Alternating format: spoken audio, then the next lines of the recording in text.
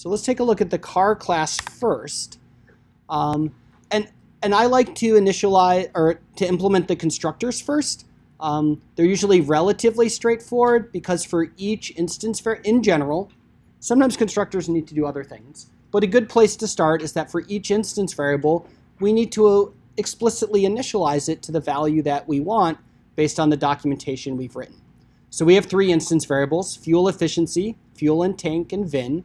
And we're going to initialize each of those in our default constructor. So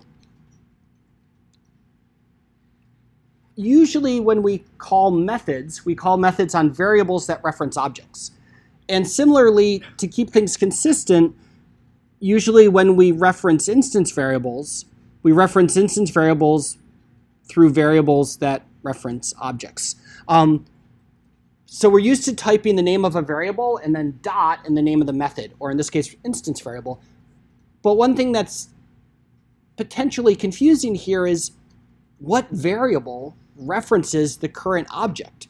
So if I want to set the fuel efficiency, what variable do I use to get to the current object? And in Java, there is a special keyword, a special variable, whose value is always the reference to the current object. And this variable is called this. So I say this.fuelEfficiency equals, what do we say it defaulted to? 30. And when I read that line of code, I read it as this car's fuel efficiency is assigned the value of 30. Okay. So I really like how Java uses the keyword this as a special variable whose value is the reference for this object. The object in this case that we're in the midst of actually constructing, because we're in the middle of making a new car. We're in the constructor. So I'm going to model that we almost always use the this keyword, because I think it makes our code a lot more readable and a lot more clear. There's no confusion about which fuel in the tank we're setting to 0. We're setting this car's fuel in the tank to 0. So we'll initialize the fuel in the tank to 0. We'll initialize the VIN string reference to null. But let's comment on this a little bit, because this is really important. So /star equals, so we get a little comment block. The this reserved word references the current object, like self in Python. Okay? And usually I like Python's choice of language better than Java. I think it's more readable. But in this case, I think Java's got the upper hand. I like reading the code. This car's fuel efficiency equals 0. Self seems like a little more awkward because of the perspective of it, but that's all right. So here's the thing. Its usage is encouraged, but only sometimes required. Okay? And the details of when it is and isn't required, we'll get into more later. Here's my recommendation. Just always use this. Okay? Next semester, we'll end up with one small case where it's not appropriate to do so. That's a long way away. Get in the habit of always using the this to refer to your methods and instance variables. I'm going to model that all year, and so I encourage you to do so. It avoids a whole slew of bugs that you can end up writing unintentionally. So, cool. So we implemented one constructor. Let's implement the other constructor. This is going to be very similar in that we need to initialize the 3 instance variables. So fuel efficiency, we're going to set not to 30, but we're going to set to the value that was passed and is now stored in the parameter initial fuel efficiency. Cool. That's exactly what we want. Fuel and tank is still going to be assigned to 0, and the VIN is still going to be assigned to null. That part doesn't change.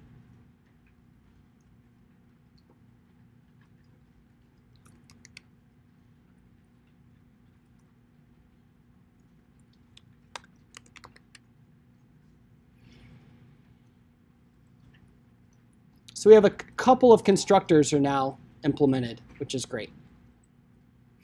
So let's choose a method to implement. Let's finish get fuel and tank. Right now, get fuel and tank is hard-coded to always return 0. We don't want this to be the case. We want to return the value of the instance variable that stores how much fuel is in the tank. So I don't remember what we called that, but I'll scroll up here. It's called fuel in tank. So I'll say return this dot fuel in tank.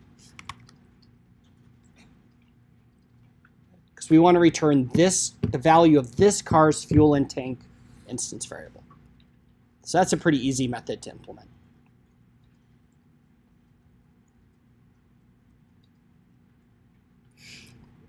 Let's also do the add fuel method while we're here. The add fuel method is documented to add the specified amount of fuel to this car's tank. And it's not replacing it, it's adding it. So we're taking the current amount of fuel and we're adding more to it. There are two ways we could write this. You've probably written or have seen code like this, which is this dot fuel in tank equals this dot fuel in tank plus amount. And that's totally correct. Personally, I think this is a little bit harder to read because like our variables on both sides of the equal sign, what this is really saying is get the current value of the fuel in tank instance variable, add amount to that, take the resulting sum and store it back in the variable instance variable fuel in tank. And that's correct and that's fine. In Java, just like in Python, there's another operator we can use, which is the plus equals operator, which I think is not only more concise, but it's easier to read. The plus equals operator means take the current value of the variable and increment it by the value on the right side here. So add amount to fuel and tank and like store that in fuel and tank. And so I think the plus equals is a little bit more natural. So I will keep using that because I think it makes our code easier to understand. So, all right, so we implemented a couple methods. Let's compile our code and switch to the BlueJ project window and click on the Run Tests button again. Hey, we're making progress. We now have 2 of 4 tests passing. The add fuel test is now passing as well. Okay. Let's take a look at this one, the test set vin method. So we're not surprised that's not passing because we haven't implemented set vin or get vin yet. So let's do that. The get vin method needs to return a reference to the string of this car's vin. So we can just say return this.vin.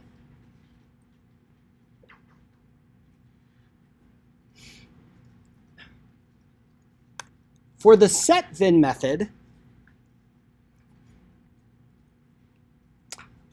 I want to show you a potential issue. Often if we're not careful, it's very natural. Let's say we named our parameter vin instead of what I have it called? New vin. We named it vin. And then let's say we're not being very careful of always using this. And so we tend to write code like this, vin equals vin. And what we mean by that is the instance variable vin should be assigned the value of the parameter vin. Okay? And I know that's what you mean, but the Java compiler does not know that's what you mean. Okay? Because we actually can end up in an unfortunate situation where Java allows you to name a parameter or local variable the same as an instance variable. Okay? And that's just ripe for disaster because now we have 2 different variables with the same name. And what this code would actually do is it would get the value of the parameter vin and it would store that value in the parameter vin and it would never change the instance variable vin. And then we would be super confused because we don't understand why our test keeps failing because our instance variable is never getting initialized. All right? We can avoid that in 2 ways. If we said this.vin like we should, now we're being explicit. We're saying set this car's instance variable vin to the value of the parameter vin. Okay? And so that helps for sure, and I strongly recommend that. But I also recommend let's just avoid this whole issue by not naming our parameter and local variables the same as our instance variables, right? So I'm going to put this back to new vin because that avoids, now there's no confusion, right? When we read this code, it's clear the parameter is called new vin, the instance variable is called vin. We're not going to have any issues. Let's make a note of this though, because this is a pitfall that students frequently fall into in the context of this unit. And they get really frustrated because they can't figure out why their code isn't working. Things aren't getting set that should be set. And so hopefully this will remind you of like, oh, there's this thing that's going on. And there's a term for this. So let's say if the parameter was named vin, the term is called shadowing. So it would shadow the instance variable vin.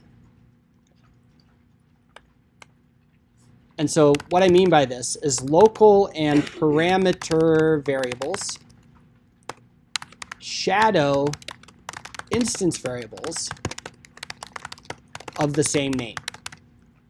So if there's a parameter variable named vin and an instance variable named vin, the parameter variable quote unquote wins. Okay, it hides the other one.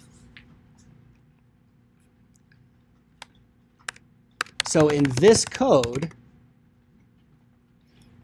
vin would refer to the parameter variable and not the instance variable. So that wouldn't work.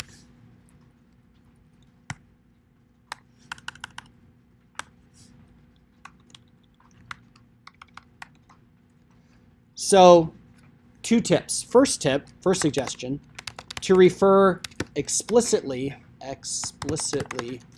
to an instance variable, use this. Okay. But here's my advice. Like this is true, and you should know that. But here's my advice. Let's avoid the entire issue. Okay. So avoid this issue by giving local, parameter, and instance variables unique names. Just,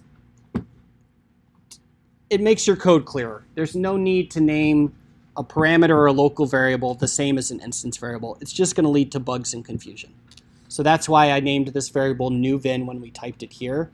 And actually that's why if you look back up at the constructor we wrote, I named it initial fuel efficiency and not fuel efficiency, because I'm avoiding the same issue in the constructor as we're avoiding here. So keep your names unique. Then you won't ever have to worry about falling into this trap.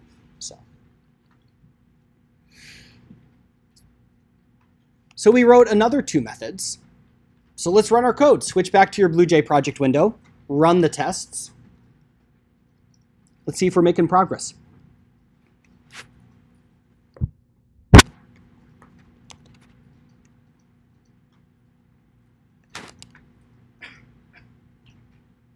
We are.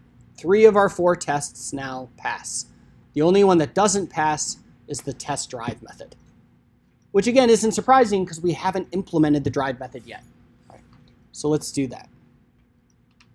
I think that's our last method to implement. It is. All right. In Java, like programming languages in general, it's totally acceptable to do several different operations all on the same line of code. In this class, especially at this point in the semester, I'm going to only do one thing, if possible, per line of code, because I think that makes it easier for all of us to understand what each line of code does, and it makes it easier for us to debug our code because we can see each intermediate step and the resulting value of each step. If you like to do multiple things all in the same line of code, I'm totally okay with that. I'm just not going to model that behavior at this point. So that's why in doing the drive thing here, I'm going to break this into 2 steps. I'm first going to calculate how much fuel did we consume by driving a specified distance. Then I'll subtract that from the fuel stored in the tank. So I'm going to create a local variable of type double called fuel consumed. And I'm going to do this calculation first. So this dot fuel efficiency divided by distance. So let's calculate how much fuel was consumed and then subtract it from the fuel in the tank. So this dot fuel in tank. Here I'm going to use the minus equal operator and specify fuel consumed. This is very similar to the plus equals. It means take the value of the variable of the expression on the right, in this case fuel consumed, subtract it from the value of the variable fuel in tank, and then store that result in fuel in tank. So again, I think that's just easier to read than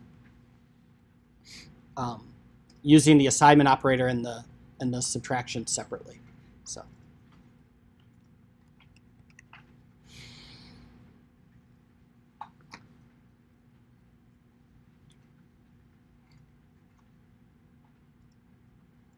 I think we might be done. So let's switch to the BlueJ project window and let's run our tests again. And we're not done. All right. They do not all pass. Let's see why. Let's click on the test drive test and it says expected 9.5 but was 8.0. We lost 1.5 gallons of gas. So I'm going to click on the show source button so I can actually see specifically which assertion failed. All right, it's right here. So we're off for some reason. I'm not sure why, but here's where we have several different options, okay? If you have previous programming experience, you've probably used these different techniques. One debugging technique, and this is, again, this is part of our development process. So this is part of the idea that when we're in this develop mode, we're designing, we're coding, we're testing, and we're debugging. And we need to use like our computational thinking skills as we debug so that we do it in a deliberate and an efficient manner. Some of you may have approached debugging from the perspective of, I'm not sure what's wrong, but I'm going to change something and just run it again, and hopefully it gets better. Okay? And sometimes that works. But it can be horribly inefficient. Another technique that you may have used in previous classes is to use print statements, right? So we could do a bunch of system out print lines, and we could print the values of all the variables we care about. Okay, well, how much fuel is there? How much have we driven? And then we could run the program and read through the output and try to infer where our bug is. And there's a time and a place for that, and that's our primary method of debugging in programming 1 and 2. But we have better tools with BlueJ than that. What we have is a tool called a debugger. This isn't specific to BlueJ. This isn't specific to Java. Any reasonable integrated development environment is going to have a debugger for us to use. And so a debugger allows us to actually pause the code as it runs and watch what happens step by step and inspect the values of everything at that point in the program. It is crazy super powerful and can make us incredibly efficient. I can't encourage you enough to, when things don't work and you're not sure why, to use a debugger to help you solve that problem efficiently. We simply don't have time in this class to do like a bunch of print statements and run our code over and over again trying to infer what goes on, especially not when we have a tool like this. The way we use a debugger is we set what's called a breakpoint.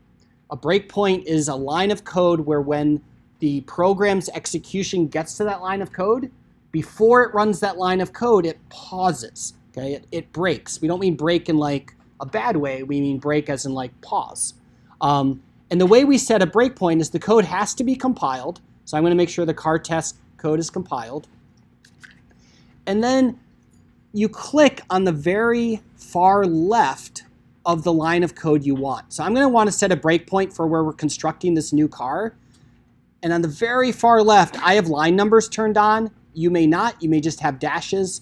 But if I click in this little narrow gutter on the far left of the screen, it's going to make a little red dot. And that's how we set a breakpoint. Okay. So when you click on that, you're going to get a nice red highlight, and you're going to get a little stop sign on that line of code.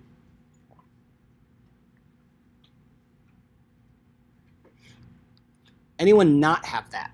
I want to make sure like we can step through the debugger together, because I'll come help you click in the right place.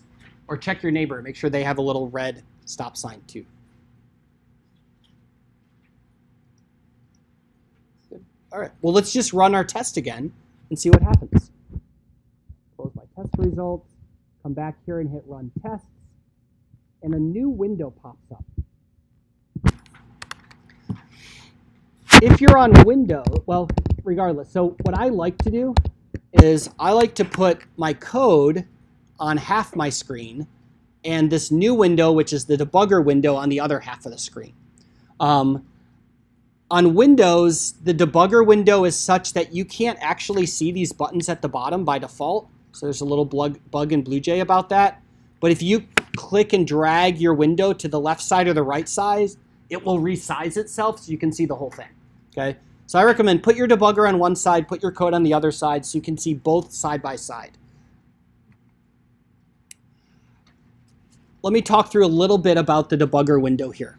So these buttons at the bottom represent the different operations we can perform. Okay, we're going to focus on basically the 4 on the right now. Step, there's 2 types of steps. There's step and there's step into. Step means execute the current line of code and go to the next line of code. Okay? Step into means if the current line of code calls a method or a constructor, step into that method or constructor so we can see what it does. Okay. Continue means start running the code again until we hit another breakpoint or until the program finishes. And terminate means just stop the program right now. We're done. Okay? We'll talk about the rest of this window in a moment. So right now, the current line of code we're on is the line of code where we set the breakpoint. It's highlighted in green to show us it's the line of code that is about to execute. And so we can click the step into button because we're creating a new car. Let's see how that's actually done. So when we click step into, all of a sudden we jump to the car class and we're inside of the constructor for the car class, the constructor that takes a single parameter, which is the initial fuel efficiency. And now there's a lot more interesting stuff in our debugger window. The bottom right pane is all of the local variables and their values. Right now we only have one. It's the parameter initial fuel efficiency. It has a value of 50. The upper pane has all of the instance variables for the current object. Okay, this is all of the this. Fuel efficiency, fuel and tank and VIN have all been initialized to their default values. In the left pane is what is called the call sequence. This is all the methods that have been called, and the method we're currently in is on the top, and the method that called that method is below it, and the method that called that method is below this. There's a ton of methods here that are all just part of the JUnit framework. We don't really care about any of these. But we can click back on test drive if we want, and we can see like, oh, where did we come from? Oh, that's right, we're about to create a new car object. Cool. This one says car.init. Init is what means it means the constructor. We're initializing a new car object. We're in the constructor. So let's press the step button. And now we're about to execute the line of code, which will take the value of fuel efficiency and store it in the instance variable fuel efficiency. So when we hit step again, we can now see that the instance variable fuel efficiency has been set to 50. Awesome. Let's keep stepping. We're not going to actually, the fuel and tank is already 0. VIN is already null. If we hit step again, we're going to return to the test drive method. Now we're still on that same line of code because we made a new car object, but we haven't yet assigned that reference to test car. So we have to hit step one more time. And now you'll see that we have a local variable test car, and its value is object reference. Okay. If we double click on test car, it brings up this nice little red window, which shows us the values of all the instance variables of this object we just made. The debugger actually mirrors our physical model we did in the last unit exactly. Okay. So this little local variable part down here is analogous to our post-it note. It just doesn't show us the specific reference. This red window here is analogous to the white sheet of paper that we create for every new object. So the debugger is giving us a visual representation just like the physical models that we used. Let's keep going. So now we're about to execute the add fuel method. So let's step into that as well. And now we can see that we're back in the car class. We're in the add fuel method. Here's the code that we're about to execute. We're going to increment the instance variable fuel in tank by the value of amount. So if we hit step, we can see that fuel in tank is now changed to 10. Perfect. If we hit step again, we're back into the test drive method. And if I double click on test car, I can now see that, hey, look, cool. It's now, the fuel in tank is now set to 10, which is great. All right, so far everything looks like we would expect. So let's step into the drive method because clearly we're doing something wrong. So I'm going to hit step into again. And now we're inside the drive method. This is the advantage of doing one thing at a time on each line of code, is that it's going to make it easier for us to see these intermediate values as we step through it. So we've driven, the distance we're driving is 25 miles. Our fuel efficiency is 50 miles for every gallon. So as we talked about yesterday, we would expect to consume 0.5 gallons of gas. So if I hit step, I can see that the fuel the fuel consumed local variable has a value of 2 gallons. That is not what we want. All right. Let's look at this code more carefully. There's a good chance that our bug is in this line of code right here. Okay? And so if we think about this from a units perspective, fuel efficiency is miles for every gallon, and we're dividing by distance in miles. And if we take a look at our unit and we do our dimensional analysis, or we do our factor and label, or whatever you call that technique in your science class, the units we'll be left with is 1 over gallons. That's not what we want. We want to know gallons. So I did my division wrong. I should have divided distance by the fuel efficiency. And some of you may have just noticed that, and you could just fix it and move on. And sure, if we put in a bunch of prints, we would eventually have figured that out. But it is so much more efficient just to set a breakpoint and step through the code and say, what do I expect? What is the actual value? And once those don't match, I expect ½ gallon fuel consumed. Oh, wait, it's 2. Let me look really carefully at that line of code and fix the bug. Okay. So we fixed our bug, so we can run this again. In the debugger window, we can just hit terminate, and that kills our program. We're done. I'm going to close that window. I'm going to hit compile here to compile everything again. And we discovered a bug in BlueJ last hour. So this is a new bug I haven't seen before. The run tests button is disabled. I can't run my tests again. It appears that after we use the debugger, the run tests doesn't work. So I have to submit a bug report. But if we just quit BlueJ and relaunch it, it will open up the same project, and then we'll be able to run our tests again. So I'll file that bug report, and then hopefully in the next version it will be fixed. So now if we run our tests, we are super happy because all 4 of them pass. This completes our test-driven development cycle. Okay? We declared our methods, we defined our instance variables, we declared the constructors, but we didn't put any code in the body of the methods or constructors. We then went and wrote all of our test code. We ran the tests. They pretty much all failed like they should. Then step by step, we implemented the constructors and the methods, kept running the tests until all the tests pass. Now we can be fairly confident that we don't have any bugs in our code. So.